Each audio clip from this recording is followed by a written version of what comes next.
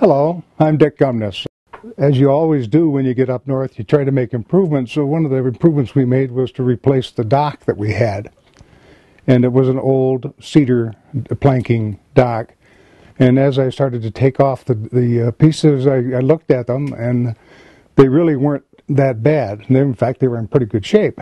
And I said, we ought to be able to reuse these somehow.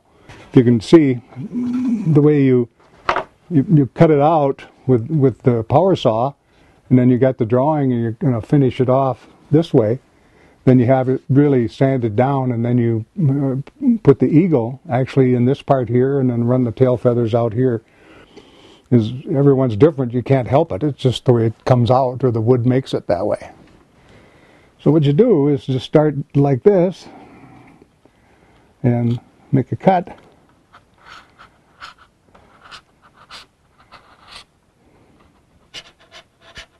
Like that. And then you get, a line that's already cut in, so you can deepen that, make it wider. When you cut this in here, you can gouge that out, depending on what motif you're trying to get.